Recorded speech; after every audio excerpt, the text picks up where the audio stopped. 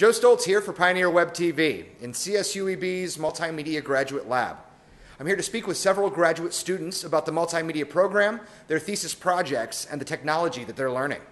The Multimedia Graduate Program is a 2-year master's degree that focuses heavily on using technology to create content-rich interactive projects. So in the first year of the program, you basically study the theoretical element of multimedia. So you're learning the history of multimedia, you're learning the business aspect of multimedia.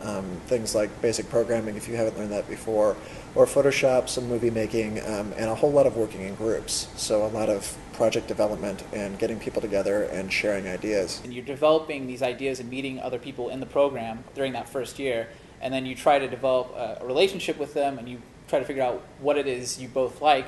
And then you can create a group around that thesis that will eventually become your thesis project for the second year. The first year of study prepares these students to propose a group thesis project to their faculty heads.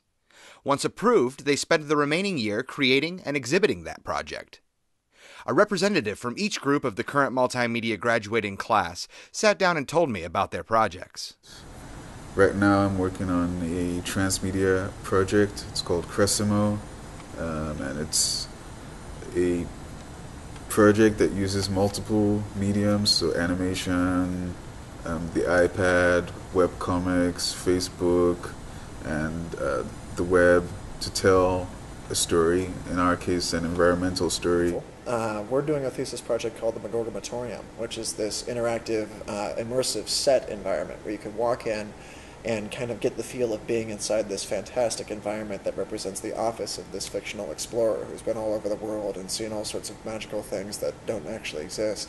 And by interacting with the things that he owns and experiencing the life inside his office, you really get a feel for what he is and what this sort of magical Harry Potter-esque world is. The theme we're going for is this steampunk kind of Victorian era, really high class, high gloss area where you can really be immersed and not feel like you're standing in the middle of a lab or somewhere in Hayward. You know, it really takes you to a different environment. So my project, I'm working with two other guys, Martin Wood and Mustafa Ibrahimi, and we're working on a project called Concealed 360, which is a 360-degree digital video or short video.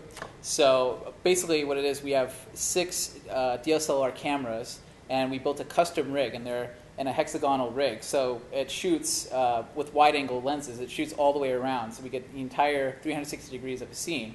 So a user can, when they're watching the movie, they can scroll through every little aspect of what's going on in the scene. So there's things happening on the left side of the screen, and there's things happening on the complete opposite end of the screen. So the user has to be really interactively looking and searching through the movie. So there's kind of an interactive storytelling part of it, and then the interactive technology part of it.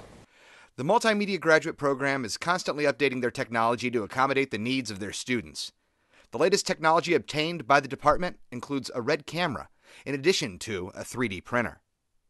For more information about CSUEB's Multimedia Department, go to their website or speak with Raquel Arcia in the art office. This is Joe Stoltz signing off for Pioneer Web TV.